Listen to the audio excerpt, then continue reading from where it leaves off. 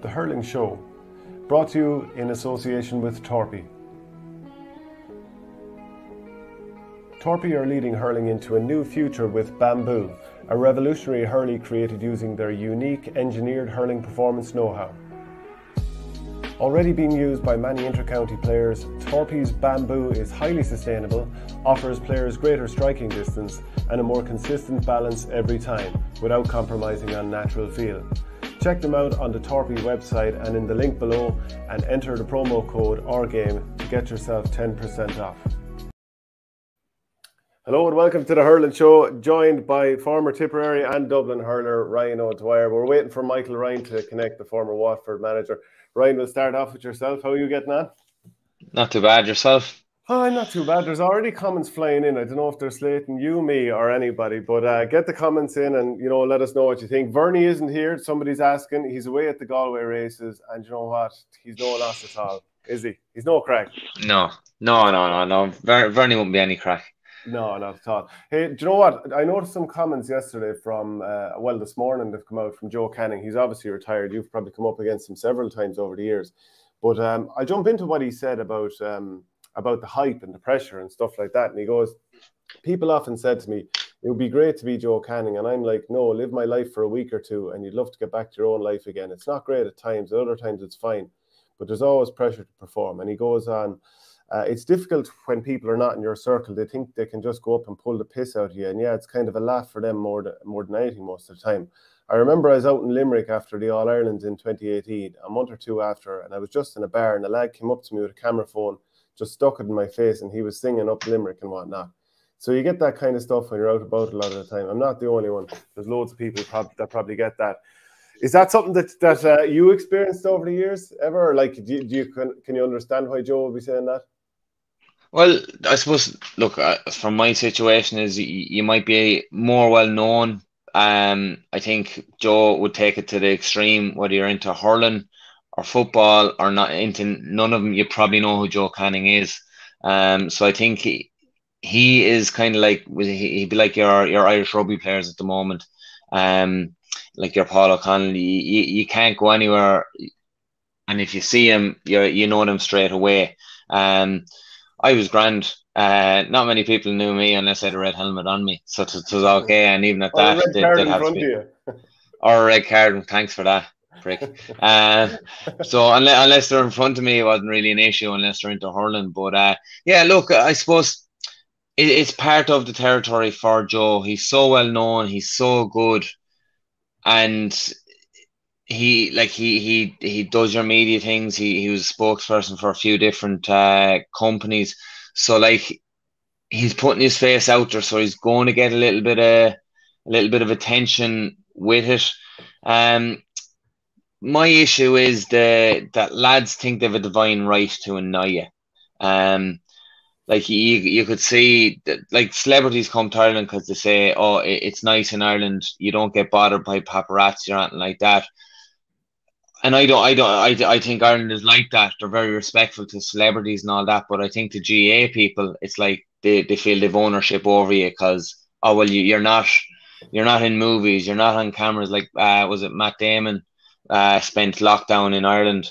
And I read there recently he's thinking of buying a house in Ireland because he said it's so nice here. GA players don't get that privilege. They people feel they have an ownership over you, and if you try to disregard them in any way at all, you're the greatest in the world, you know. And who does he think he is? You know, Joe is a lad that just wants to go for a drink with a few friends and not be bothered. Now look, I've no doubt if someone comes up and asks Joe for a picture, he'll say, yeah, that's no problem at all, or if an autograph, that's no problem. But it's the line where you cross over from being respectful to being disrespectful and acting a clown. I think that's the line that some people just don't know where it is, and I think drink sometimes blurs that line, and lads think they have a divine right, and it's gas. I've been out one or two times, well, lots of times, and lads lads are nice to you, When they get a few drinks into him, then 2013 red card comes out and they just start abusing you. Oh, you cost Dublin All-Ireland. But they were nice to you maybe an hour before that. So, yeah, drink certainly does blur the lines. But I think people have to be respectful, but you're always going to have the one or two, and sorry about the language now here, I shouldn't use it, but you'll always have the one or two arseholes. And that's just part of it. But yeah, I do feel sorry for Joe. Not for his hurling, I'm jealous of that, but I do feel sorry for the position he's in at times. He's up on a pedestal. Even every hurler in Ireland will say Joe is up on a pedestal. TJ Reid, Henry Sheffin, Owen Kelly, the tip Owen Kelly when he was hurling.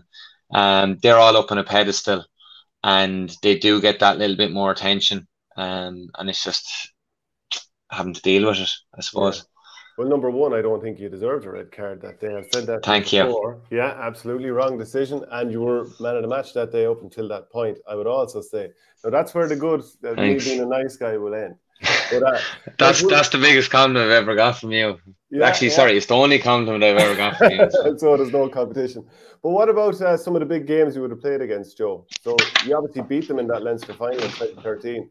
Probably good days and bad days. But would you have had to plan specifically for him? No, we were lucky in, I suppose, my early years with Dublin in 2011, 12, 13, 14. We just put Peter Kelly on him. Peter was he's a phenomenal hurler. Forget about his man marking, he's just a phenomenal hurler in general. He could play on any line in the pitch, and he plays in the forwards for Lucan now.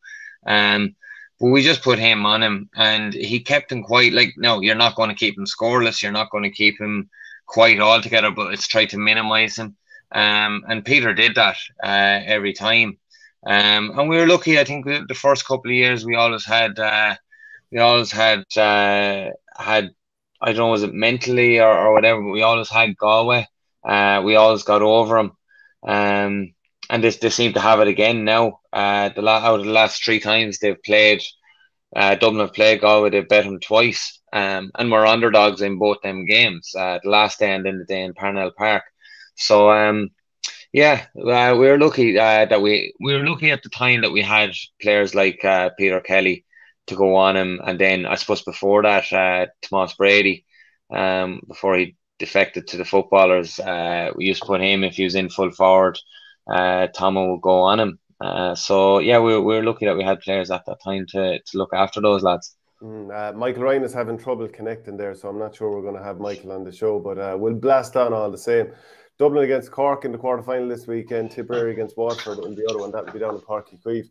The Nicky Rackard final is on, Mayo Tyrone, Laurie Maher final for Mana and Cavan. 3 cooler lads playing there, Ryan. You might know a couple of them, the Killian and Colm Shane and Brian Fitzgerald. Yeah. And then Derry Offaly in the Christy Ring final. So we'll touch on those as we get further into the show. But no better place to start than Tipperary and Waterford.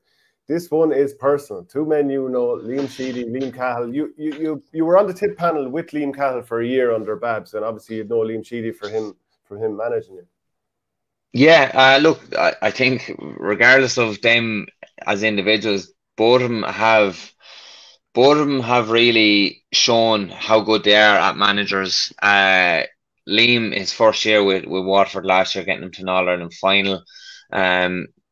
I don't have to say what Sheedy's done. He's won 2 or 3 All-Irelands now at this stage. He's collecting them on his mantelpiece. And they show great pedigree. Both of them started off with the Tip minors. Liam won an All-Ireland with them in 2006. And then you go Liam Cahill was brilliant with the minors and then under 20s again. So yeah, they both great pedigree, both great results so far. And look, before the draw was even done, it was written it was there that Waterford are definitely going to end up playing Tip, because if the Tip connection with both, the history that Waterford and Tip have, look, I know I'm a Tip man, I'm a proud Tip man. But like the Waterford team of the early 2000s, mid 2000s, that was just magical. Like they were my favorite team, apart from Tip at the time. They were my favorite team because they were full of characters. They played a phenomenal brand of hurling. They just played off the cuff. They played personally, I think they played the way hurling should be played. They went out, they won their battle. At times they shot a bit headless. They were shooting from 90 yards rather than giving it to man in a better position. But they're a phenomenal team to play. So I'm delighted that's the way the draw went. And yeah, look, at the moment I give it. I think Tip might shade it, but I wouldn't be surprised with a Waterford win. Yeah, because both teams have kind of been Jekyll and Hyde so far this season. I was at the Waterford Clare game the first day out. Clare deservedly won that match, could have won it by more. And I ran into Michael Ryan at half time. It's a shame he can't join us here. And like the look on his face, I mean, he was as disappointed as anyone with how they were going. They were poor against Laois. They were losing the game in the second half water break. And then they went out the last day, went 16 points ahead of Galway, even though they were a man down, and only won it by, was it 5 for a finish? So they're very Jekyll and Hyde. But I think it went down to 2 or 3 there with a few minutes to go. And you're thinking, oh, Jesus, could Galway do it? But no, Waterford just battled it out. But I think the first day against Clare, and look, it's grand. Hindsight is a great thing, but I said it before the game. Prunty was missing that day. Yeah. Ty de Burke, well, Ty's missing for the full year. But like that's the centre of your defence. Your full back, your centre back gone. It's going to take time for them. Yeah, and look, there was a few weren't playing. I think since then they've steadied the ship a little bit more. I think against Laois, I didn't see the game now, but I was checking on the RT the website. Just getting updates, and I actually couldn't believe it. When there was only a point or two, they were down at one stage. Yeah. And I think, geez, surely that's not going to happen. Surely they won't go from All-Ireland finalists down to getting bet in the qualifiers by Laois. But they did. They pulled through, and they've just gotten stronger since. You saw the last day. They blew Galway out of the water. But then you have to wonder how good Galway were. And I'm not for 1 second disrespecting Waterford. It's the same. It's the same when I was hurling with Dublin, and same this year with Dublin. Instead of Dublin playing well, Waterford played poor. The same the last day. Instead of Waterford playing brilliant, oh well, Galway weren't at the races. But you have to ask the question: how good were Galway? Galway were phenomenal by the end of the league. Everyone was saying they're the only team to put it up to. That will put it up to Limerick, possible All-Ireland finalists. I didn't buy into that, to be honest. I said there's a lot of miles on the legs with Galway. And I think it's proven the matches they played this year, or in the championship anyway. But that's not taking that away from Waterford. Waterford went out, they got their tactics spot on. There's a few lads there that really stood out, like Callum Lyons this year. I think has been Waterford's best hurler, if not one of the best. He's been their best. Austin Gleeson it took him a while to get into it, but then played so well when it mattered most. But they got their tactics spot on against Galway. And I'm sure, I've no doubt that the next day against Tip that they'll come out with a game plan. They'll stick to their game plan. And yeah, anything could happen. What do you make of Galway now? So obviously Canning is retired. There's a couple of more on that forward line that I think they've been there for the guts of 10 years, not really producing it. I'd say even Davy Burke not coming on in that game. You know, when you're 16, still not brought it. He must be sickened. Yeah, he must be sickened. Like from a personal point of view with him, he has to be sickened because he has done so much. He has given so much. And I still think he has something to offer in a certain role, but it's to find that role for him. Because look, he's a phenomenal hurler. Like the last thing is like a boxer. The last thing to go is their punch power. The last thing to go with a hurler is their hurling brain. David Burke still has so much to offer with a hurling brain. But I saw the day against Dublin when he came on. He went on a solo run at one stage and was about 5 or 6 yards in front of his man and could have popped it over. But his man, I can't even remember who was chasing, but his man just chased him, and ended up getting a hook. So, yeah, I suppose that boy's into it. what are his legs like? He has an awful lot of miles on the legs between hurling in college with UL, hurling, getting to All-Ireland club finals with St. Thomas's every year with Galway. An awful lot of miles on the legs, and a good few of them do have a lot of miles on the legs. So you'd have to wonder how many of them are going to stay around. There's going to be now there might be a transition of a year or two, but there's going to be an influx of new players there. When you see them winning the 4 All-Irelands in a row they won, the 20s doing very well the last year or two. Like, there's going to be an influx of players coming through there. You saw the other night the under 20s beating Dublin. Geez, there was a few man mountains there. So like, they're going to come through to seniors. So there is going to be an influx of new players. But it's just how they gel and how they fit into the setup, and having the right manager in place for them for all those things to happen. Yeah, I think they have a couple of years now where they might take a little bit of a step back, and yeah, a bit like Tip actually in some ways. Have they held back the younger guys for too long? Like, we'll probably talk about that a little bit more now, but I'd look at the Tipperary team and I think, right, there's a lot of icons of the game there, and you can see why you'd keep them in the team. And they won an All-Ireland in 2019, so that's going to extend their run a little bit more. But if you win All-Irelands at under 20 and 21 a couple of years in a row, and still Jake Morris is the only one of them that's starting, you kind of do wonder a little. Yeah, like, look, you look at the Tip team the last day. You had Porrickmare, right? He's there. Correct me if I'm wrong. 13 seasons now. Yeah. Ronan Mayer. No, he's still young enough, but he's still a lot of miles and legs. You look, Brendan Maher, Noel McGrath, Shamie Callan, John O'Wire, even Jason Ford. There's so many miles on those legs.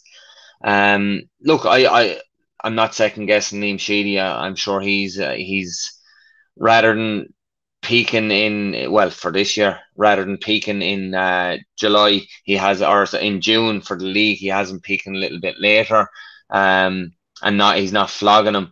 But still, you have to say, the longer you're there, how much hunger is going to be there, how much drive is going to be there that you might have with a 20-year-old that wants to win every sprint. I know that when you're coming near the end, you might say, geez, look, I've done this flogging, I've done this grafting here. It's just about getting through the league to the championship where it matters. And look, they're phenomenal players there, but like you said, they've won a bit now with under 20 the last couple of years, and there's no one really putting their head up to break through and to lead it. Yeah, there might be one or two playing parts, but there's no one breaking through to take on the mantle of Porrickmare, or to take on the Brendan Maher mantle, or Shamie Callan mantle, and you forget who's missing as well. Patrick Maher is missing, Bonner Maher. So like, he is going, personally, when he got injured there and was missing, I said, you know what, I can't see Tip doing anything this year, because he's the man that inspires people around him. He's the man that shows people around him how to work and what to do. And with him missing, now Michael Breen centre forward has stepped in phenomenally, but I'd love to see him back midfield and Bonner in centre forward, and that would solidify a lot. But still, at the same time, he's in his 30s now, a lot of miles on the legs again. How long more are these lads going to be playing at this level? Well, my question is, like, I look at those experienced players and I think they're all class players and they're all icons of Tipperary, but I just don't know about starting 4 of them, because like you talked there about a 20-year-old wants to win every single sprint, and then I'm thinking, as you get older, you're in training, you're just trying to get through it, or sometimes you're in a hard match and you're just trying to think, I just need the ball to stay away from me for 2 minutes so I can get going again. And a 20-year-old... I've never said that. Yes, well, look, come on. We both know the feeling. It is true, Lord, to some degree. You're trying to get through games at some time. So I'm thinking 1 or 2 of those still start, but maybe 1 or 2 of them come off the bench for the last 20 minutes. And not saying necessarily Noel McGrath, but imagine him coming on against a team that's tiring in the last 20 minutes and the damage he could do. That's just one example. Yeah, look, I agree with you. That when you are that bit older, you don't want to be doing all the running or all the grafting. But at the same time, as you get older, you don't have to do as much of that because your head does the hurling then, rather than your legs So to having do to it do against it. Limerick, though, I mean, Limerick, you're going to have to do it. Yeah. Look, there's different ways of looking at it. If you're an intelligent hurler, which all of them are, there's no one there I could say is lacking a bit of hurling. They're all intelligent hurlers. Your head does the running, so you might start a second earlier for your run because you've an idea where the ball is going to go. So yeah, look, I've said it already, there is miles on those legs. How long more they're going to last? Look, that remains to be seen. But I certainly think they do have 1 or 2 games left in them this year. Hopefully 3 games left in them this year. To get to a final. I think there is.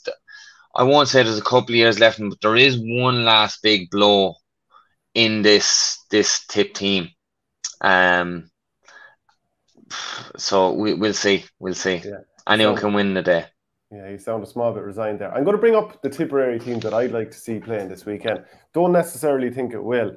People get your comments in and slate me or agree with me, whatever you'd like. But let's have a bit of a look at it here anyway. So I'm having in goals. I'm not sure if you can see it there, but I call it out as we're going. In goals, I have Barry Hogan in the full back line, and obviously this will depend on matchups, so they mightn't line out exactly like that. But Cahill Barrett, Ronan Maher, imagine him taking short puckouts. He'd be able to put it into the eye of a corner forward from his own 21. Seamus Kennedy brings a bit of pace back there. Half back line, Brendan Maher, Paddy Cahill and Barry Heffernan. Like, Cahill came in the last 20 minutes and he was just bouncing off Limerick lads and got on the ball 7 or 8 times. Dan McCormick and Alan Flynn for energy in midfield. Michael Breen, because I think he'd pick up Caleb Lyons the way he did Kyle Hayes. And the goal was the only time that Breen wasn't anywhere near him. And he wasn't, it's not that he got away from him. He wasn't actually just in that area at the time. Yeah. I'd have Ford, centre forward, but what I'd be thinking with Ford is he'd probably drop out around midfield as he did against Limerick, get on a few scores. Maybe Bubbles would drop out a little bit in front of the full forward line. Mark Keogh, because like his pace when he came on, he just got on the ball a load of times against Limerick and other lads weren't doing it. And then have Callan and Morris inside, but crucially actually hit them a ball in because geez, Callan was used like a workhorse the last day, and I don't think he got any decent ball in. But anyway, that's my team would be a little bit changed. What would you think of that? Is too drastic? Yeah, no signing on McGrath there. You have to wonder, you've Paddy Cahill centre back. Yeah, he played great when he came on the last day. You have Mark Keogh wing forward, was it? Yeah, great hurler as well. You have to wonder where you don't have John McGrath in that. Do you see him? No, I don't think he's played well this year. And it's grand for us talking. We don't see them at training or whatever. But is there a place for him? Is there a place for Niall O'Mara? Willie Connors coming on? Like there's different people you could drop in, and are they going to weaken the team? On paper, no. But the thing is, paper never refused ink. Yeah, I think the forwards might be easier to pick. I think the backs is going to depend on who they want picking up who. And like you said, depending on the matchups, you'd have Did you say Maher in the wing? Was it? No, I had Brendan Maher, Paddy Cahill, and Barry Heffernan as the half back line. So do you have Maher starting? Not on this one, but again, I think he'd be brilliant the last 20 minutes. Controversial. Well, you see, because there was 4 lads over 30 years of age, and I'm trying to think for the rest of the season, if Tipperary were to go on and win an All-Ireland, I just don't think you can have 4 lads in their 30s going into the All-Ireland final. Like Waterford don't even have one. Kevin Moran's a brilliant hurler, but he wasn't even brought off the bench the last day. And I think Paddy Maher was quite good the last day. I think he's a brilliant hurler, but I think nowadays you're going to be forced to work the ball out from the back, and you need lads in the full back line who are able to turn and either go with it or pin it 100 yards. So that's why I have Ronan Maher back there. I think Barry Heffernan playing cornerback the last day against Peter Casey, chasing his tail, especially when good ball is going in. Like if he's in the half back line, number 1, you don't want to hit a puck out on top of him. And number 2, when he breaks forward, he has lads hanging out and trying to stop him. So that'll be my thought process there with that. Yeah, look, I going through the team, I agree. Ronan Maher full back, yeah, I have no issues with that. I think you have to be faster in the full back line than the half back line. Because if you get burned in the half back line, at least there's still another line to get through. You get burned in the full back line, it's goal time. So yeah, I've no problem running our full back. Seamus Kennedy gone corner. That is an interesting one. I think physically, yeah, he can dominate in there, and he's nippy as well. Cahill Barrett, yeah, one of the best cornerbacks in the country. Horrible, I'd say, and that's a compliment. Yeah. I would have Porgmare starting. Now, whether I'd have him starting centre or wing, I suppose it goes down to matchups. I think if anything, and look, I suppose I'm saying this, but Liam Cahill knows all this anyway. That's the thing, like, look at the forward line. Yeah, if he was wing back, I wouldn't be landing ball down on top of him. I'd be putting a small nippy lad on him that will bring him over to the other wing, that will bring him out to midfield. I wouldn't be playing, just say if he's 7, I wouldn't be playing number 10 in the number 10 position. I'd be saying, yeah, go there for the throw in and then go to the other wing, come out to midfield. Your position is between the 21 and the 65, and you can cover all that area. But you can do that all you want, but it's up to your back line then to look for him and to break out, not just hit hopeless ball. But yeah, you'd Paddy Cahill and you'd Brendan Maher. Yeah, look, Brendan Maher has given great service. I know you have a soft spot for him being a Bursley man, but look, he's given a phenomenal service. I'd have him starting as well. I would possibly push him up to midfield. Like if I had Porgmare wing back, if you wanted to go Paddy Cahill centre back, I'd nearly push Brendan Maher up middle of the field. Are you going to drop anybody, or are we going to play with 18 men? No, I was playing 19, sure. Look, I suppose if I was picking a team, yeah, you'd have Barrett, Rowan and Maher. I didn't think of it, but since you've said it, I actually would agree. Seamus Kennedy, I'd nearly have him corner back. I'd have Porgmare. We'll go with your Paddy Cahill and Barry Heffernan. I'd have Brendan Maher midfield with Alan Flynn. Although I'd like to see Michael Breen back midfield, but can't because you'd need him centre forward with Bomber Maher not there. The forwards, I'd actually go with the same forwards last day. But I wouldn't tell, like, they're nearly staying in their position. I'd tell Michael Breen sit and work across the 45. I'd tell Jason Ford and Dan McCormick move anywhere they want to keep the lads guessing. And then, yeah, I'd play Jake Morris close to goal with Jamie Callanan, and I'd bring John O'Dwyer out, not to play as a fourth in the half forward line, but nearly in between the half forward line and the full forward line. Just the between the 21 and the 45, if he just covers that space, picks up ball and shoot inside. And you have Noel McGrath in there as well, because you've certainly 15. I didn't. Yeah, so I didn't. No, I mean, like, he's probably got the most magical hands in Tipperary history. Maybe Owen Kelly. There's obviously a couple of contenders in there. We won't argue the toss, but it just hasn't. He's been taken off early in the last 2 games during the second half. Early in the second half, so it kind of feels like it's coming a little bit. A bit like John McGrath, we kind of saw it coming. He's unreal, and I thought he should have. Sorry, he has been unreal over the years, and I thought he should have come in for the last 10 minutes because Seamus Callanan, without a pre-season, looked a little bit kind of out of energy. Yeah. That's it. I thought he deserved 10 minutes, but obviously the management are obviously seeing something in training that's making the team. Well, the thing with Noel McGrath, you're going to have a discussion there. Do we start him and get the most out of him and then replace him, or do we bring him on? Do we put someone else on, bring him on then with 20 minutes to go? But then you have to wonder, well, what's the game? What does the game have to be at to bring him on? You know, if 5 minutes into the second half, if you're down by 7-8 points, shit, do we bring him on now, or do you wait and wait for 10 minutes and want him to change the game in 10 minutes? You know, so look, he's a phenomenal hurler. He's one of the best hurlers that Tip have ever produced. is he a game changer? Like, as in, is he going to snatch the ball out of the air? Is he going to do a Kieran Carey, snatch the ball out of there from a puck out, run the length of the pitch and hit it over from 30, 40 yards? I don't think he's that. But I do think he'd come in and he'd cut a team apart because he floats into space all the time. And if a team was tired, look at that Waterford team. We'll talk a lot about them in a minute. There's plenty of jokes coming in that this is the Tipperary GA Appreciation Day in full flow. But like, if you look at that Waterford team, they all want to attack. Caleb Lyons, Shane Bennett, and Kieran Bennett, they all want to attack. Midfield, Jamie Barron and Peter Hogan.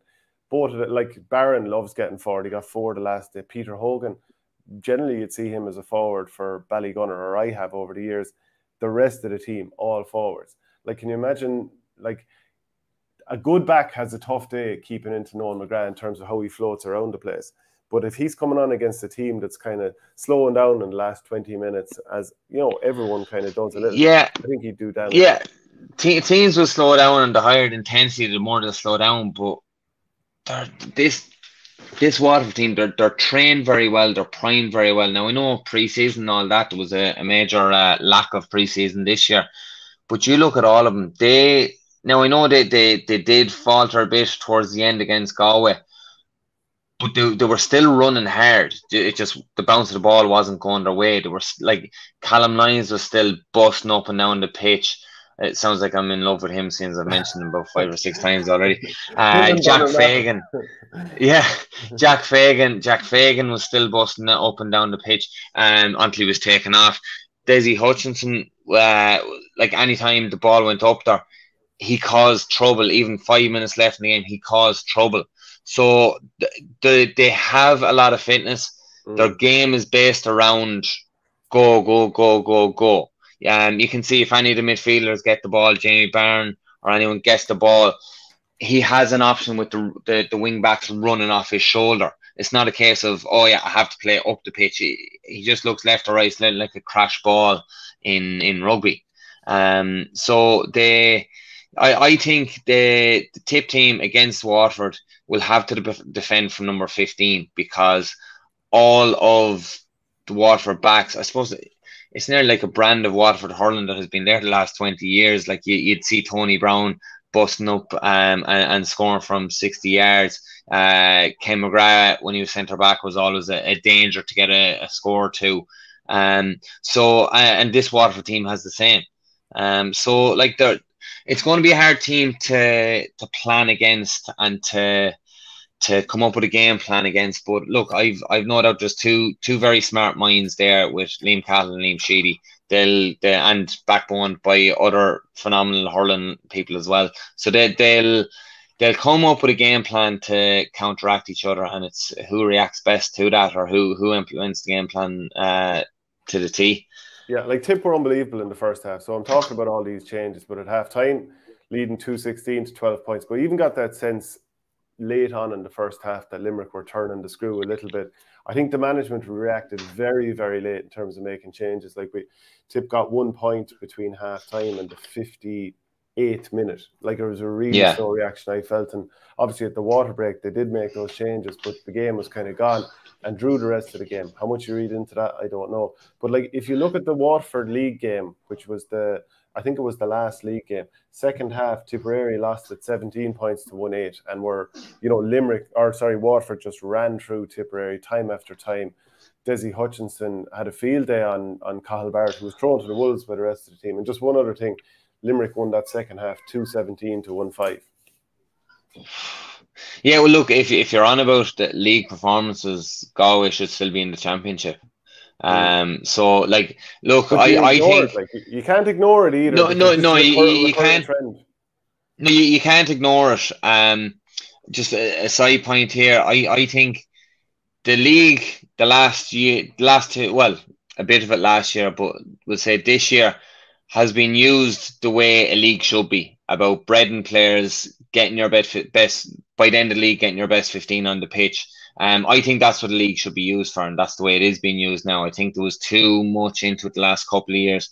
It became too important the last couple of years. I'm not saying it's not important, but I just think It was about getting things right and ironing out a few wrinkles, and then hitting the ground running when the championship starts. Yeah, I actually didn't cop onto that stat that the towards the end of the games, Tip are being outscored by a lot of teams that they're playing.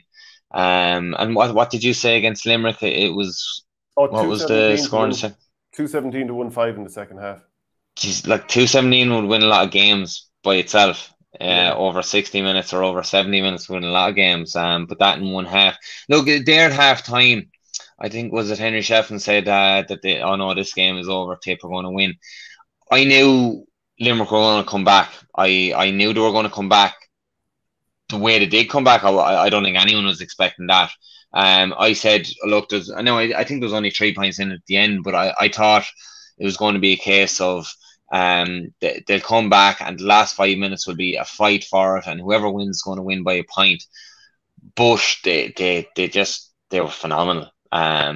Even as a Tip person, hoping Tip would win, you have to hold your hand.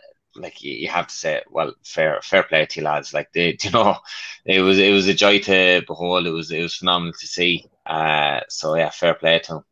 But it really laid down a marker for the rest of the year. But I think if Limerick, I think Shane McGrath was saying this as well. I think if Limerick got bet against Tip in the Munster final, that was them as All-Ireland champions. They weren't going to get bet for the rest of the year. They were going to come out every game with vengeance. But the fact that they still won, maybe complacency might set in. You never know. Yeah, there's loads of comments in here. I'll just read out a few of them, and if anyone has any questions they want to ask, throw them in there. Donald Farrell, it'd be very interesting to see how Tip would have used Ryan or Bonner or both in half-forward line or midfield. 2 fair soldiers, made everyone around them 50% better for sure, not half bad themselves. Ryan's clubmate Ger Brown is surely the man to be drafted in to save Tip. I mean, he is one of the most obvious ones. There's obviously that club rigmarole, which I'm not going to put you on the spot about. That would be unfair. But like, he is one of these lads who I think could be hurler of the year in the next 5 years, or maybe it could go the other way. I just think he's got that talent. Oh yeah, look, as regards hurling skill, he's brilliant. Even I was poking around with his brother Aaron there yesterday evening with the match. I was poking around with him, and I kind of got embarrassed because I just had to stand still. No, we were about 60 yards apart, and I literally had to stand still, and every ball was coming there. I might have to put a hurley out here, but like literally, he was doing a fitness session. He was running over and back. I was embarrassed about my strike, and I was like, Jesus, this shouldn't be the case. Yeah, look. You know? No, it was actually better for me. Imagine with a normal hurley, I wouldn't even reach him.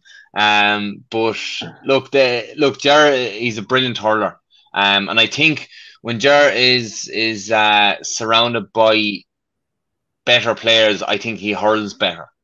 And look, phenomenal players with Tip, so I think that's, geez, no disrespect to him now, I think he would hurl better at an inter-county setup than he would with a club setup, because he just plays better with better players. And he shows how good he can be with better players. And yeah, look, I think hopefully next year, maybe it might be too late in this year for him to be drafted into the squad. He's not part of the squad at the moment, but I've no doubt he'll be part of it next year when all this is blown over, the change in club situation is blown over. And hopefully he'll wear the club colours proud. So the Shelminator says Cahill a racing cert for Tip job if he does them a solid this Saturday. Tom Smullen adds, Waterford are brilliant to watch, very frustrating if you're coaching them as they die out in parts of games. They were far superior to Galway and struggled to get over the line. I think most teams are thinking that this year. Like, find me a team that hasn't kind of faded at some parts, or even Limerick had a horrendous first half against Tipperary. Will, I imagine Sheedy this week has been filling the Tip players' heads with all the media talk of them being too old, past it. Like, I think they're all still brilliant as they showed in the first half, but then does the juice start to run out? Yeah, I don't think they're past it. I don't think they're past it. But at the same time, there's only so many times you can go to the well. I know I'm good at my cliches here, but there's only so many times you can go to the well, and there's only so many times you can keep going. And they have been going so long now at this stage. And you can see with Noel McGrath, like he would have been a 70-minute man. Is he a 70-minute man anymore? I don't know, and I don't know is that he just doesn't have the legs anymore, or is the fitness not there? Maybe with not as much of a preseason this year. I don't know. But look, there's still a massive chance there at the weekend, for both teams. But I certainly think if Tip can get over this, I certainly think there's an All-Ireland final in them. Whether they win it or not is a different story. But there is an All-Ireland final in them. Yeah, so a few more of the comments I'll just run through quickly. Jay says, you'd swear the first half of the Munster final never happened the way people are going on. I mean, but you can't help but coming away from the game and go, wow, with 20 to go, that game was absolutely done. Pow says, Tip will be going for goals on Saturday big time. They know they won't outpoint Waterford. I mean, I think a lot of this is down to, like, Tipperary players don't really pass the ball to each other. They just blast it to the clouds or go for their own shot from 100 yards. Like, give the ball in talent. No, I certainly wouldn't agree with that. I think they're great at picking. No, they're not a team like Cork or like Clare or Wexford this year, where it's passing through the lines. They're not like that. They're more direct, but you put a man 40 yards away from and they'll nail him. I think they can. I don't think they do. I don't think they actually pass the ball to each other that much. I disagree with you there. But I watched it this year in the league, and I was like, only 5 good balls have gone to the inside line in the whole game. Like, look at what Limerick do. They work through the lines to deliver a brilliant ball to the inside line. Tipperary don't really do that. Yeah, I think Tip would be a middle ground between your traditional hit the ball, get it as far out the pitch as you can, and your Wexford this year, where it was pass. Like I personally, I would hate to play in the full forward line with the Wexford team, because you make a run and then you have to make another run, and it's still out at the 65. I'd like the direct ball if I was in the full forward line, because the half forward line, it doesn't even give them a chance to funnel back. You have more space in there and everything like that. I think Tip are kind of the medium ground there. I think possibly they, coming out of defence, rather than launch the ball, they could just take a second to look up and see who's there in the next line. But I don't think there's nothing wrong with their style of play. I think they're getting the ball into the full forward line, and it's a lot easier to score a goal from 10, 15 yards out than it is from 70 yards out. So look, it's a big discussion that you could have. I think they could fine tune what way they're playing when they're busting out defence to find someone that line up from them. But getting the ball in there, I don't think is a bad thing.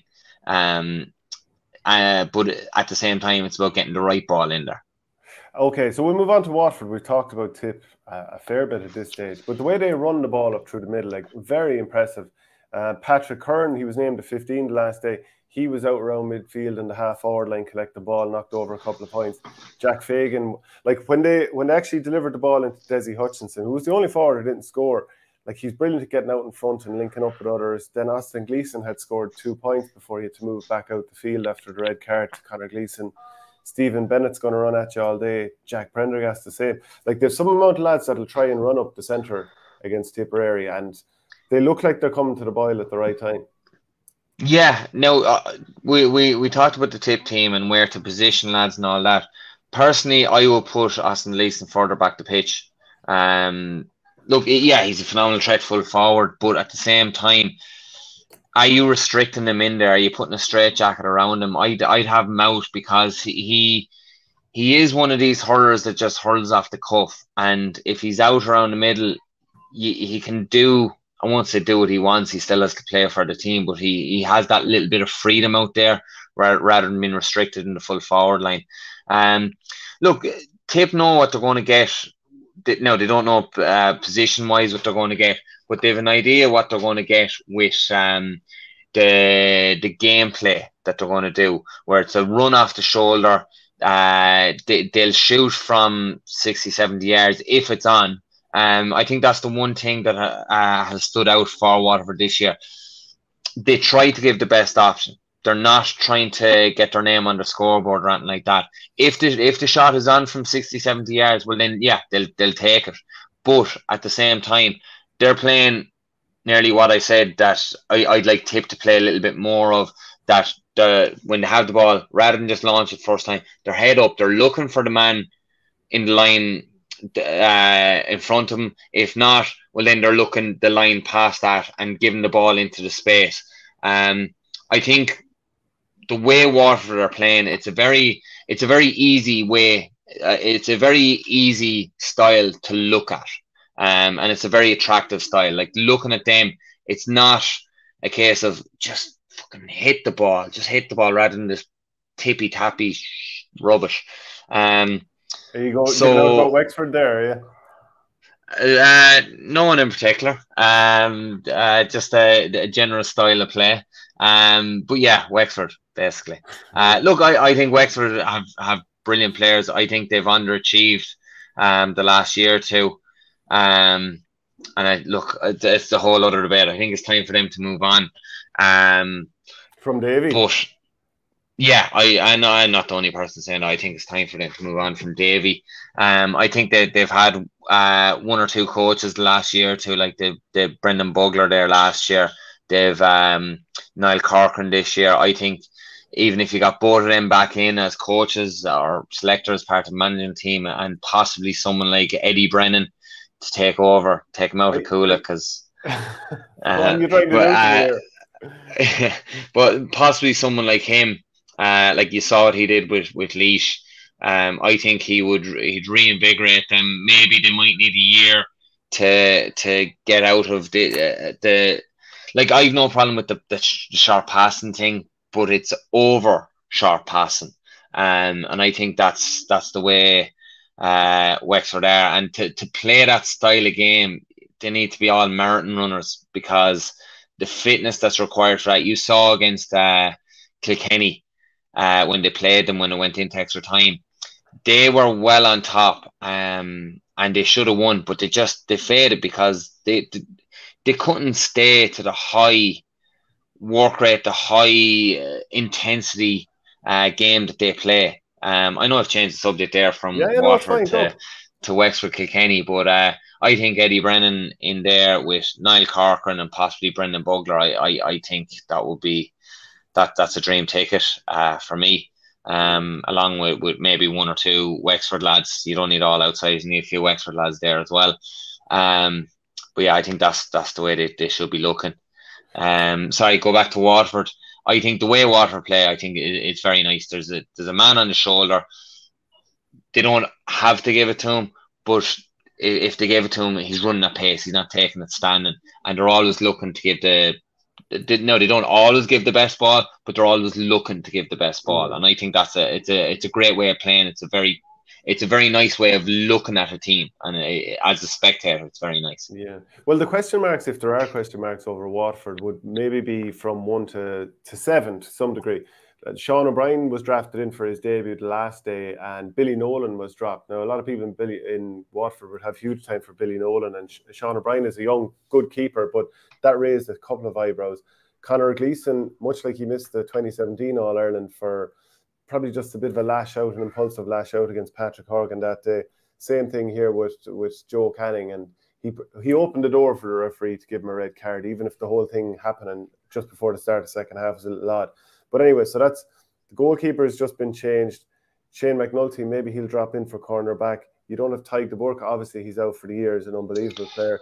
Irla Daly's injured, so you have a half back line of 3 lads who love to bomb on. Irla Daly's a big Irla Daly's a big loss. I think I didn't really know him until last year. He came on the scene last year. I was like, geez, where's this lad from?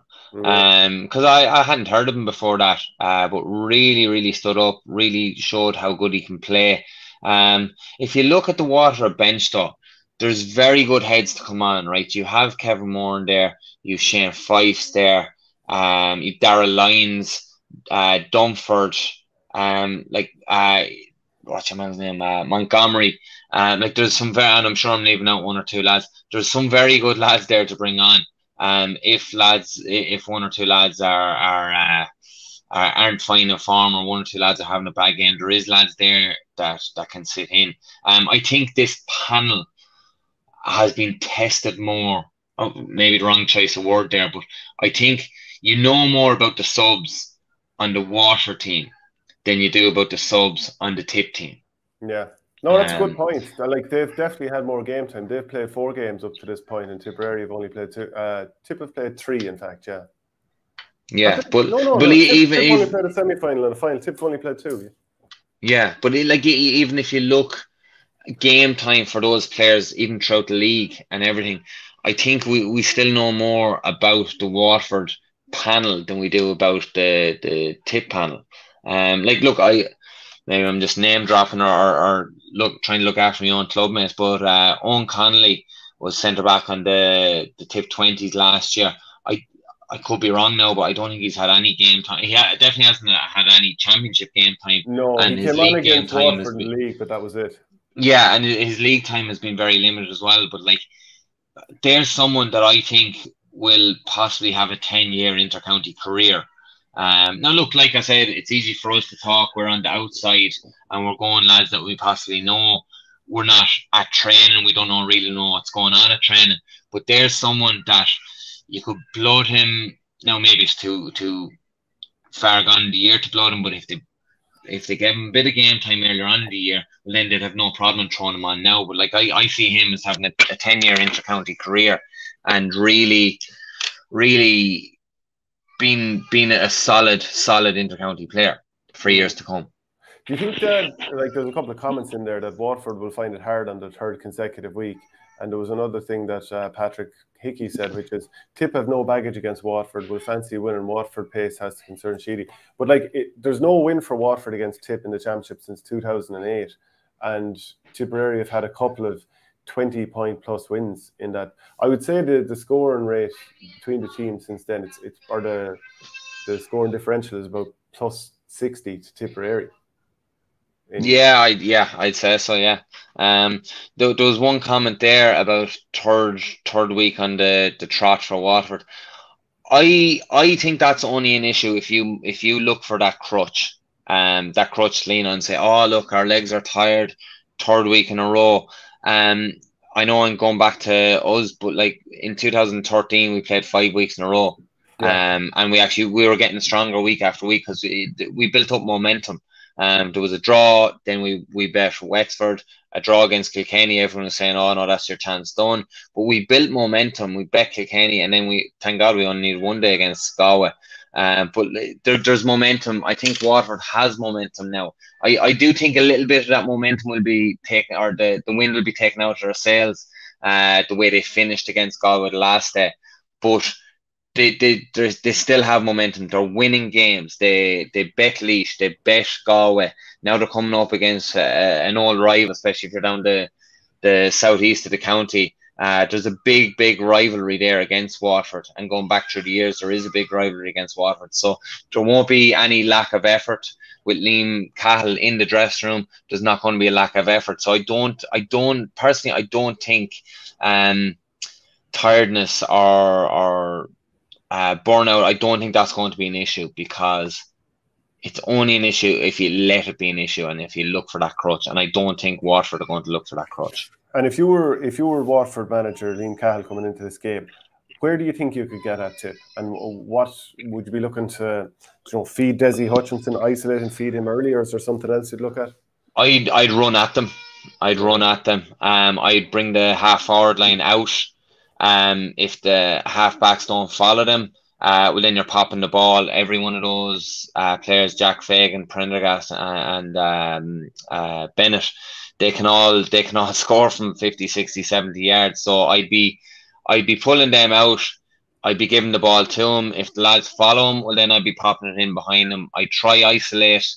Depending on what the matchups are like, but I'd certainly try. If you are, I'm sure Tip in the backs will try man mark lads or whatever, but I try pick one that, if I was Waterford, I'd try pick one that you could target. Maybe someone that's big and strong, might have a matchup where there's someone small and speedy, and if the half back line do pull out to mark their men, well then you're popping that ball not on top of them, you're popping it 10, 15 yards in front of them or to the side of them or whatever. But I think that's going to be a deciding factor. If the half hour line pull out, give it to them. If they don't pull out, if the half hour line pull out, give it to them. If the backs don't follow, if they do follow, well then pop it over. Yeah, because it's a shame we don't have Michael Ryan here, because I'm sure he'd be big in Waterford up to some degree anyway, because I'm sure he feels like his own county will win. Are you leaning towards Tipperary here or Waterford? Like that, the pace of that Waterford team and coming down the stretch, like they came from a mile behind Kilkenny last year to beat them. So I don't think it would bother them if they went a little bit behind in this game and they just keep going. Yeah, I will tell you straight out, if Tadhg de Búrca was there, I would be leaning towards Waterford. I'm not having an affair with Tadhg de Búrca. I admire him. I think he's such a phenomenal hurler, and he's a leader and sweeps up everything there. But with him missing, I think Tip point or two. But I won't be surprised if Waterford win. I think it'll be about matchups. I think it will be a possible job interview for Liam Cahill for when Sheedy steps down. So yeah, I'll give it to Tip by a point or two, but I won't be surprised with a Waterford win. That one year that you were on the Tip panel where Liam Cahill was still there, 2007 under Babs, do you have any memories of him in there? Like, he was a very talented hurler. Yeah, he was a piss taker as well. He's good crack. Yeah. He's married to Len Gaynor's daughter, and I remember we were in her company one day, and he tried to hang me underneath the bus because Len was a selector on the under 21 team when I was under 21, and I great time for Len. I think Len appreciates my style of hurling. I really like him. But he asked, now I didn't even cop on that it was Len's daughter, and he tried to say something came up about the 21 selectors, and he said, "Oh, like what do you think of Len Gaynor?" I said, "Oh yeah, I like Len. I whatever, you know, I didn't say him bad, thank God." He said, no, Len's a bollocks. Trying to, I don't like Len at all. Just trying to stir it up because Len's daughter was beside us. But look, he's a piss taker. He's really nice. But when his manager cap is on, I've no doubt everything turns serious. And look, the results have been proven. He took Waterford over last year after not winning a championship game in 2 years, gets him to an All-Ireland final. Like that only shows that the caliber that Liam Cahill is. So yeah, look, I personally, I think he's the next Tip manager. I think if Tip didn't have him as manager, I think to be madness. But it's all about when Sheedy steps down. I don't think anyone's going to push him out. I think he's rightfully earned that the right to decide when he leaves. Yeah, well, look, I think you're only as good as your last game too. Like, there's a huge amount of credit in the bank, but you know, I think a lot. I'm very interested to just see what the Tipperary team is. You know, I want to see, are there going to be changes or not? Like, I was chatting with Shane Brophy at Anina Guardian on Tipcast, and he was talking about the Bees had actually beaten the A's in training matches a couple of times. Now, read into what you will. I mean, it's hard to know sometimes. This was last Friday, and he's expecting to see 3 or 4 changes. Now, I don't know, but I'd like a middle point there on that. Yeah, I think it's a good thing when the Bees beat the A's. I think it means lads have to up their game. I think if the A team beats the B team, I don't think I think everyone is in their comfort zone. I think the fact that the Bees are beating the A's, I think everyone, the lads on the A team can't take that for granted. Then they have to up their game. So yeah, I take that with a pinch of salt. I think Sheedy, I think there will be change, but I think Sheedy he'll go what he knows and what he sees. And I've said it already, it's easy for us to question him and keyboard warriors to say they can do better or whatever. But Sheedy and O'Shea and whoever else is there, they know what's going on in the training. They can see the training matches behind closed doors or whatever. So I do place trust in them. And likewise with Waterford, I place a lot of trust in Liam Cahill and Mickey Bevins as well. So yeah, it's going to be a cracker of a game, I think. Yeah, so then Dublin against Cork in the other one. We actually have a cheeky little comment in here, and you're after talking about Wexford, but Will says, ask Ryan, does he think the Dublin County Board would ever look at Davy Fitz? I don't think so, and definitely hope they wouldn't. I really hope not. I think Dublin will get an initial bust of a year, like everyone does with Davy, but I think it will be a terrible move. That's just my opinion. I think it will be a terrible move. Yeah, Dublin against Cork this weekend, Semple Stadium, Saturday at 7 o'clock. They met in that exact same spot last was winter at this stage. Cork won 125, Dublin 22. Like Cork were up by 6 at half time, and their half forward line of Robbie O'Flynn, Shane Kingston, and Harnedy had scored 11 points from play between them. Dublin didn't play with a sweeper that day. I felt that they should have because of the pace that Cork had. I'd imagine they probably will this year. And you know, the game was kind of done early, and Dublin might have 12. If Owen O'Donnell is fit, I doubt he will be, but they would have 13 of the same starters. But it does feel like there's a different vibe about Dublin compared to last year. Yeah, look, I was Dublin's biggest critic after the league. I was very disappointed with how they played during the league, and they came up against Antrim, and I was thinking, you know, anything could happen here. It could be a serious banana skin. Dublin got over that, and not just got over that. They won very, very convincingly, and won pulling away. Then they went out against Galway, and I said myself, I said, "Just different kettle of fish here." Galway, you know, a lot of people are talking them up as All-Ireland finalists. The only ones to put it up to Limerick. They got their Matty Kenny got his tactics right. The matchups right, everything about it right. And they stuck to the game plan. They got ahead of Galway and just kept ahead of Galway, and won convincingly.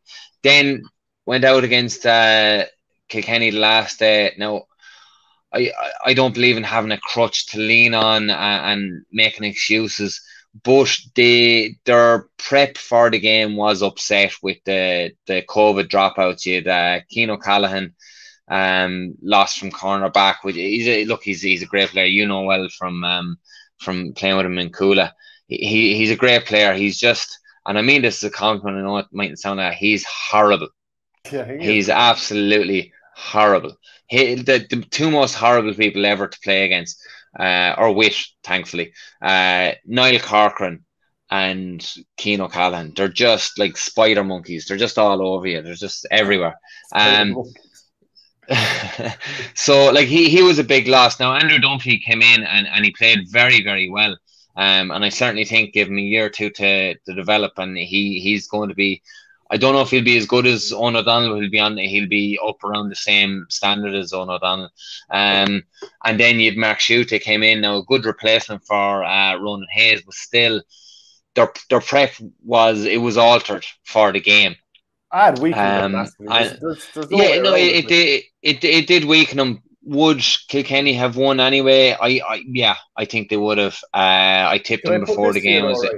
If I put it to you this way, like you might be right that Kilkenny would have won anyway, but their subs came on and scored 6 points, and Alan Murphy, one of those subs, won a penalty. So that's 9 points, and Kilkenny won by 9 points. Yeah, I think they would. I think Kilkenny would have won by a couple of points anyway. And I said that I was in with Marie Crowe the day or two before it, and I tipped, even though it killed me saying it, I did tip Kilkenny over Dublin. But at the same time, I think Kilkenny would have won, but the prep that Dublin had was altered. It was messed up a bit. Their mind frame could have been messed up a bit. I think instead of the 9 point win, it could have been a 4 point win or a 5 point win. You know, I don't think the lads missing would have made a 10 point difference and Dublin winning by a point. But look, the lads are back anyway. As far as I'm aware, they're back. So hopefully they'll have a full cast to pick from. You're saying the only one that is possibly missing is O'Donnell. I hope he's back for it, because then, like, look, I think if you go through all the fullbacks in Ireland, I think he'd be in the top one or two. He does the simple things right. It doesn't look like he's ever sprinting. He never looks out of breath. And yeah, he just does the simple things right.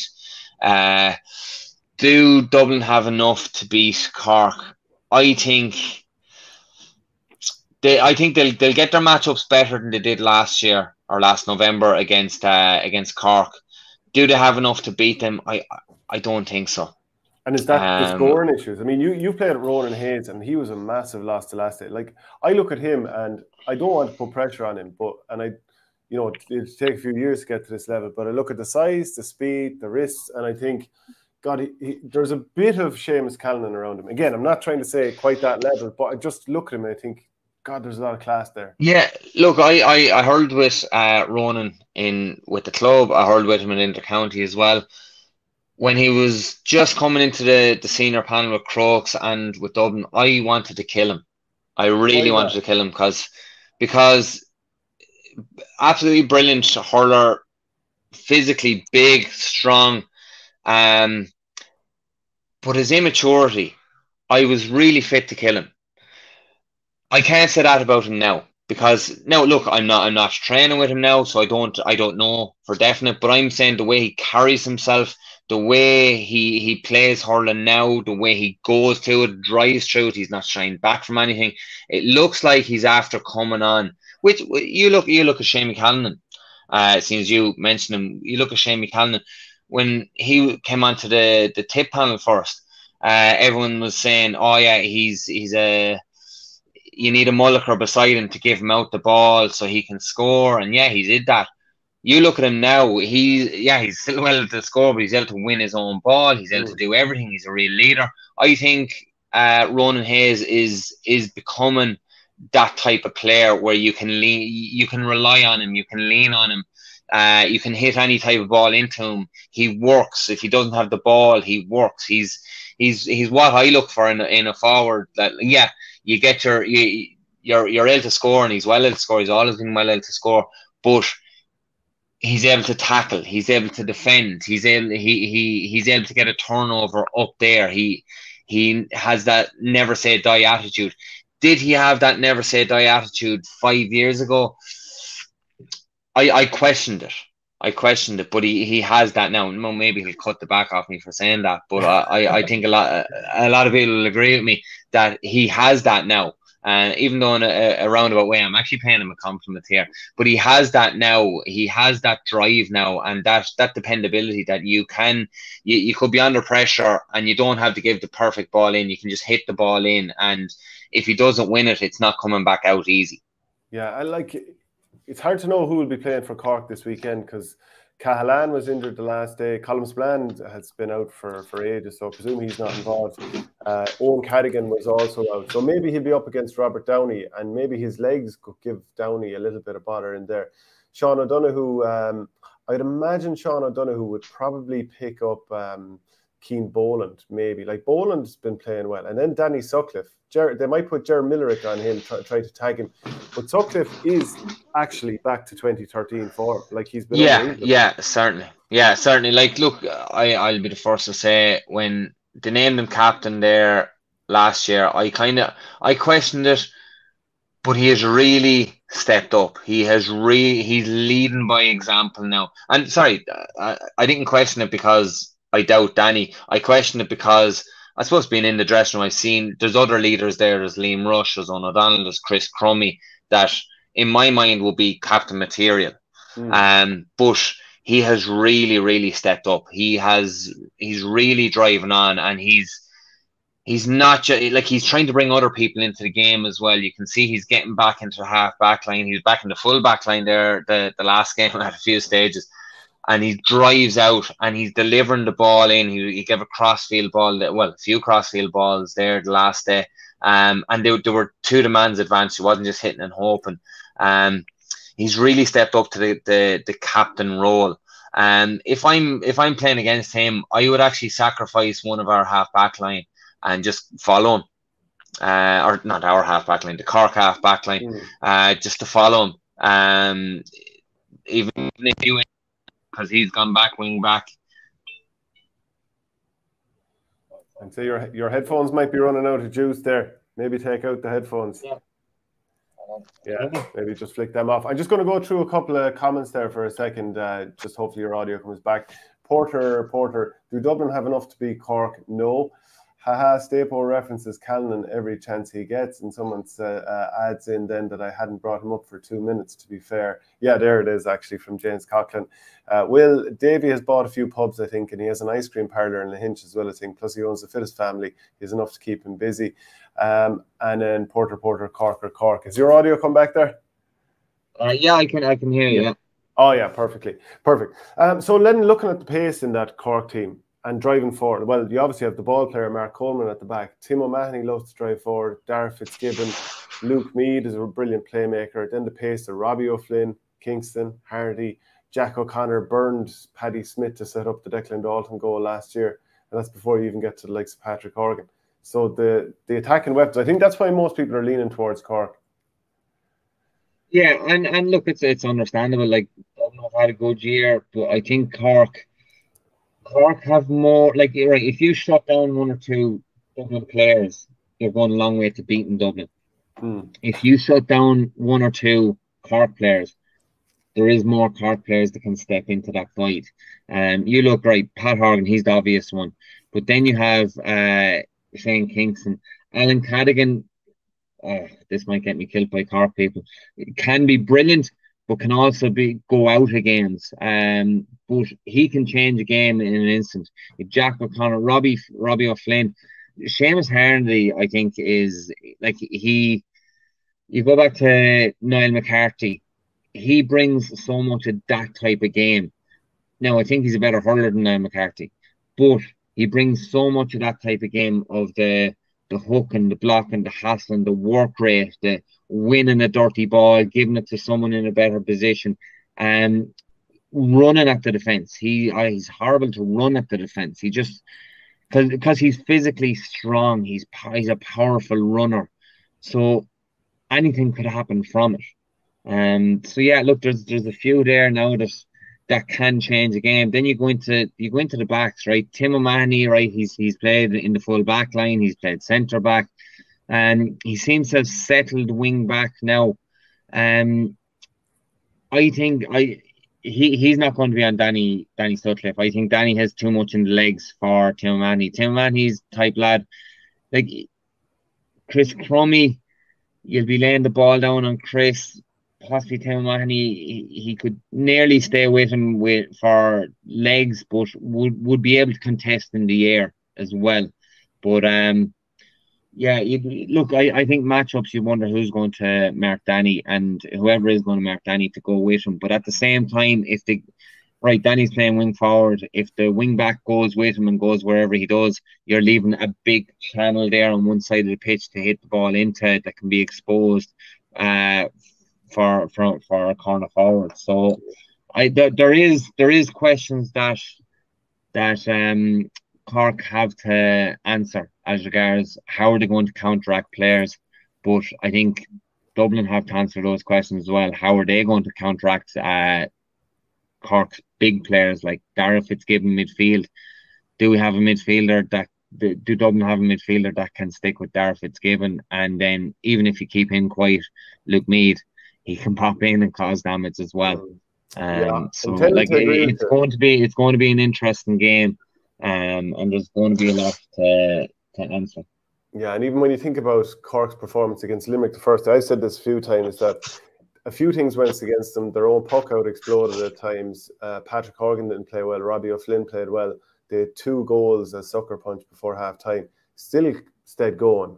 But for so many wides, middle of the second half, you don't know. Maybe they could have pushed it further. Then the last day, they were up and down against Clare. I mean, you're Tony Kelly shot away from going out with a championship. But all of a sudden, it feels like, I kind of have this feeling that the Cork takeover is going to come in the next while, because they look at the under-20s under Pat Ryan. They won the All-Ireland, the delayed one from 2020. They won the Munster final last night against Limerick without Alan Connolly and Shane Barrett. I mean, it feels like the Cork train is coming. Yeah, I would seriously worry about Cork in a couple of years. Like, give it 3 years. When you look at the likes of Fitzgibbon, Coleman, you look at Kingston, all of those players coming into their mid to late 20s, and then you have this waft of under 20s and minors coming through. They're going to be scary. They're going to be scary, and it's going to be. I hate saying this, I hate saying this because I hate Cork. But it is going to be scary what they can become. Yeah, might get you to shift your phone a little bit. It feels like it's kind of caught in a corner. It's kind of muffled sound there just at the moment. So a couple of comments in. The Shelmanator, 4-word sum up Cork pace, 4-letter word, but really rely on freaky finishing for their goals. Dublin goalie Nolan could cement All-Star nomination with a decent showing here. Dublin, one of the most physical teams in the country. Historically, Cork don't like that and can buckle on their day. Cork more skillful speeder, etc. But Dublin much better hurlers than they get credit for. Would you kind of agree with that Dublin don't get the credit of the hurlers? Like, look at the lads that come through the last few years. Conor Burke, Donald Burke, very tasty hurlers, like the Ronan Hayes, who we've already mentioned. So it's not just a case of athletes anymore. Yeah, but I've been saying that for 10 years. Dublin don't get credit at all for, like, I've said it already in this piece that Dublin beat what you call one of your hurling teams like Galway, and Galway played bad, and Dublin don't get credit for it. Yeah. I think Dublin have brilliant hurlers that don't get credit. But as regards the match at the weekend, I think Cork have more hurlers that can score from distance, that can cause trouble. It was said there, 4-letter word to describe Cork, and that's pace. I think, Dublin they're a physical team, no doubt about it, but they're all able to hurl as well. And yeah, there was another comment there about Alan Nolan. Alan Nolan is 36 or possibly 37 now, and he's actually playing better now than he's ever played. Like the game against Galway, Dublin played great, but my man in the match in that, I think Conor Burke got man in the match. My man in the match was Alan Nolan, because if one of those opportunities went in the first half at the start of the game, it could have been a different result. But Nolly got down. I think he made three saves that were certain goals. So yeah, Alan Nolan, he's a brilliant player. He's a leader in the dressing room, on the pitch, and as a half forward, he's very nice to receive pokeouts from as well. But yeah, I think Cork will I won't even say shade this on Saturday. I think there'll be possibly 3-4 points in it.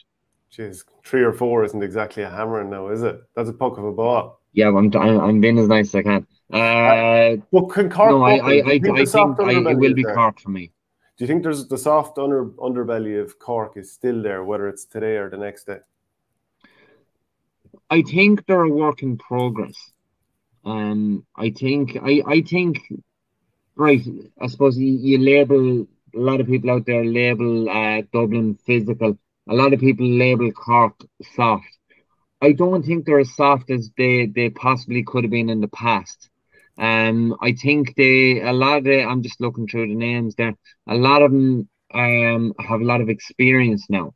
There's a couple that were there in 2013 when they got to the final. They were seen as soft that year, but still got to a final. And to replay as well. I think the soft underbelly, or the soft centre to Cork, I think is a little bit unfair. I think it's a tagline that they've picked up over the years that I think has stuck with them. But I think if I'm playing against Cork now, if I say that, I'm not going to say to my team they're soft, because they're not soft anymore.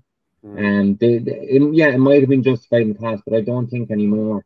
That can stick to them. And I think if you do go into a game against Cork saying that they're soft and get stuck into him, we'll turn him over, we'll break him down. I think that's the rock you're going to perish on. I don't think I don't think Dublin are going to go into the game with that mentality. Yeah, a few comments in there. Michael O'Callaghan said Cork had 7 clear goal chances the last day, can see them scoring 3 minimum. Pow. Cork wouldn't bait snow off a rope in a hot kitchen. So the comments are going up and down on them. I think we're both going Cork anyway. I think it'll be tight. Yeah, as much as it kills me, because I would love to see them go a step further, not just one step further, 3 steps further by winning it. But I just can't see them winning this weekend. Even Pat Collins in goal there. I won't say he's a new find this year, but a new addition this year. With Nash stepping back, I think he has a lot to answer. A lot of say in this as well. His putouts, his command of the full back line is going to dictate a lot at the weekend. Yeah, okay. So also this weekend, the Christy Ring Cup final, the Nicky Rackard final, and the Laurie Maher final. So last weekend, we'll just come to the Christy Ring Cup final first of all. Derry beat Sligo 28 points to 217. Cormac O'Doherty scored 12 points that day. Offaly beat Wicklow 6-30 to 10 points. And I think Offaly are just massively favoured in this game. Michael Fennelly, I'd say that the pressure on him to deliver locally is probably there now. They saw their under-20s winning a football Leinster final last week. I think they want to keep that kind of good vibe going. I'll just preview the other one. Yeah, go ahead. Sorry, no, I was just saying that about Offaly. Like, I think, and no disrespect to any other teams at the John McDonald or at the Christy Ring level, but I think Offaly got their fight last year. They were expecting to walk it last year, got beaten in a semi-final by Down, and then Down went up by getting to the final. And I think I don't think anyone in the Christy Ring is going to live with Offaly. I said that at the start of the year, and I'm saying it for the final. Look, fair play to Derry. They've got to the final. They are hurling very well. After the last couple of years, they've been coming under John McAvoy. He was manager there for a couple of years with Danny McGurk, and they were coming under them. I think they've got 1 or 2 players back this year that has certainly helped them. But look, it's Offaly all the way. And I think with the cash injection from Shane Lowry, I think they should be splitting Offaly in 2. But no, look, on a serious note, look, Offaly should be hurling at a higher level with the club hurling that they have there. They should be hurling at a higher level. Next year in the John McDonagh, I know, look, next year we don't have to look forward to next year yet, but it's going to be interesting. You've a lot of teams there that can possibly play at Liam McCarthy, because I think if Liam McCarthy teams, it's a bit of a drop back to John McDonagh, and then I think it's a big drop back to the Christy Ring. So yeah, to be good for Offaly to get back up there, back where they should be, and they should be hurling at a higher level. So it's good to get them out of Christy Ring. Without doubt. And the Nicky Rackard final this weekend, it's Mayo Tyrone. Mayo beat Armagh handily enough last week. Keith Higgins scored 11 points in a 14-point win, and then Tyrone beat Donegal, so Conor Grogan and Keane Ferguson got the scores there. As it turned out, right, and this is probably an experience for many managers. I know you're coaching Fingallians in Dublin, but Mickey McShane, he took over Tyrone this year, and he had his first training session, met the players for the first time on April the 20th. 3 months later, he's leading them out at Croke Park, and he was the lad who led Schlock Neal to Derry and Ulster club successes, so he's getting a sweet tune out of them quick enough. But then from the Mayo side, they actually beat Tyrone by 17 points last year, so it'll be a bit of a turnaround if Tyrone were to win this game. Then also, I'll just run over to Laurie Maher and you can react to that then. Fermanagh are against Cavan. So like 10 years ago, Cavan actually folded up the tents when it came to hurling. They were after getting annihilated by South Down by 41 points, conceded 26 goals in 5 league games. They actually pulled out of the 2011 Laurie Maher Cup, disbanded. For 6 years, they had no team. And then it was like Seamus Hughes, Owen Morrissey, even the GA president at the time, Aegon of Farrell, turned it around. Dinny Cahill took over the team. And they came back for the 2017 Laurie Maher Cup. And here they are just 4 years later back in the final. Fermanagh lost the final last year, won it in 2015. They've actually got a few players that people might know, including Barney McCauley. He was a Club All-Ireland winner with Lochgiel in 2012. Rory Bannon, Kevin McGarry, he won the Christie Ring with Down. I think he suffered an eye injury against Longford. He might be all right. But yeah, like it's an interesting one. It'd be a brilliant story for Cavan, considering they were a bit of a laughing stock. But to turn it around at this stage, that would be brilliant to win this. Yeah, I think for a long time they were the Kilkenny of the hurling or of the football world, like the Kilkenny in football, Cavan in hurling. But look, it's a great storyline that a few years ago they didn't have a team, and now they're competing in a national final. And look, it doesn't matter what level it is, whether it's Laurie Mayer, Christy Ring, Joe McDonough, Nicky Rackard, or Lee McCarthy, they're competing at a national final, and that's great. And it shows that with a little bit of effort and a bit of investment in as regards time and effort, that things can be achieved. And I've no doubt if that group sticks together and hurling is promoted, that next year when they go up, do both finalists go up or just a winner? But anyway, if they do go up to Nicky Rackard next year, that they'll hone their own and they'll compete at that level as well. Yeah, the likes of Sean Keaton now, he'll be fancied as one of the local Cavan boys to shoot the lights out. And then three of my club mates, Colm Shannon, Killian Shannon, and Brian Breezer Fitzgerald, they'll be looking to get a bit of Croke Park glory. And like to win at Croke Park, no matter what level you're at, is brilliant. And I think football should go down that route too. I think we've it all said, have we? Yeah, I think so. We've a fair bit said now. So there's good. Although Cashel won the Crosscut Cup last night, so I'll add that in there. Oh, fair play to you. It was 30 years now since he won the Tip Senior, and I'm going to back you to win the Seamus O'Reen handily this year. Cheers, thanks. I'd love to share your confidence. Yeah, all right. Well, look, thanks very much, Ryan O'Dwyer. Appreciate it, and we'll chat again soon. Enjoy the hurling over the weekend. No, thanks, Shane. Yeah.